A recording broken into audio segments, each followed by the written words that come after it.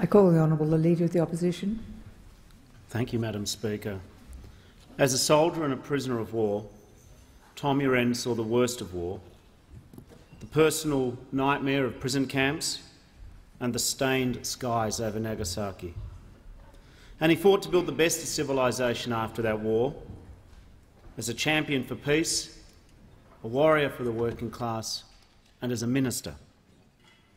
A working-class boy from Balmain who grew into a talented sportsman and a gifted boxer.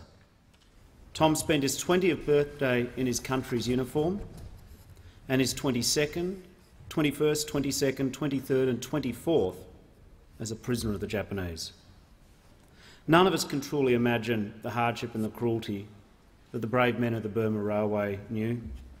But like so many of his Australian comrades in camp, Tom never lost faith in his fellow man. In fact, the horror of those years only fed his faith in collectivism, in our enduring human duty to be our brother's keeper. When Tom looked at the British prisoners, the officers taking first choice of the food and accommodation, he saw the law of the jungle. Yet in the Australian camp, as Tom would often say, including in his maiden speech in the old chamber down the hill, the fit looked after the sick, the young looked after the old, the rich looked after the poor. For him that was the difference.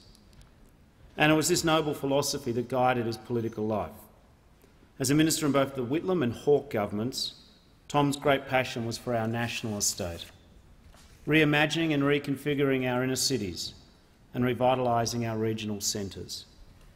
As Tom told the Parliament, his guiding mission was to create and preserve things and places of great beauty for all Australians and for the Australians who follow us.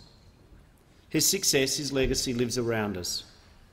Above and through all this, Tom was the keeper of Labor's conscience in often trying times. He was a moral centre.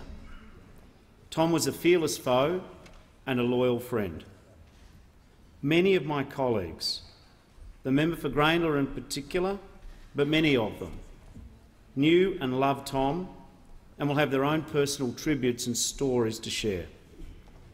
For me, the last words belong to Tom Uren from the final page of his memoir, Straight Left. In my years of living, giving and serving our human family is the most rewarding achievement. When you walk down the street, the beauty of people's eyes and faces gives you so many rewards. Our condolences to his family, his friends and loved ones. May he rest in peace.